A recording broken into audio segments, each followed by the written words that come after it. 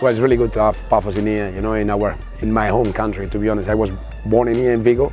I was raised in here in Vigo with Vigo, and to be honest, bringing Pafos into my country, my home country, is really nice to see, you know, and especially because I think, you know, the level of football in Spain, as you know, is quite really big. I think it's a really big challenge, you know, for Pafos, and I think it's the perfect preparation for all the challenges, you know, that we have ahead of us in the next season, the new season, where, you know, our target is to be you know, high. You know, it's the perfect moment and the perfect timing to, you know, start from there and take it from there and going, you know, going up into the ranking of Cyprus. I think we have to go little by little. I think, you know, we have a new coach with experience, with trophies.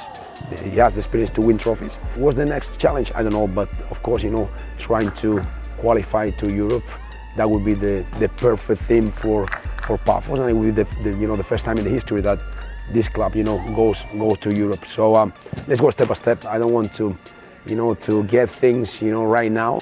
I think the best thing is to work, you know, little by little, doing the right precision, challenging the right teams.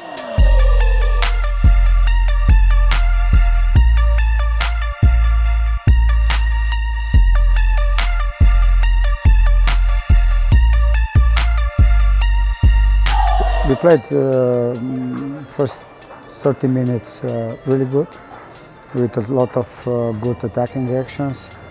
After we struggled a little bit, but we defend well. Also, with a little bit of luck in few moments. Then in the second half, when we changed a little bit, we had with really young guys and a lot of young guys. A few excellent moments, good control in last part of the game, and I think that we are on the right way. The guys are understanding what I want from them, and we are slowly improving. We're expecting that the season will be tough, and this means that we have to do a lot of work. We have also in this next 10 days 3 hard games. It will be our main focus because we really don't have a lot of time to think about training. We need to focus on these games, that we find the right way, that the players understand what we want, and I'm looking forward, really optimistic,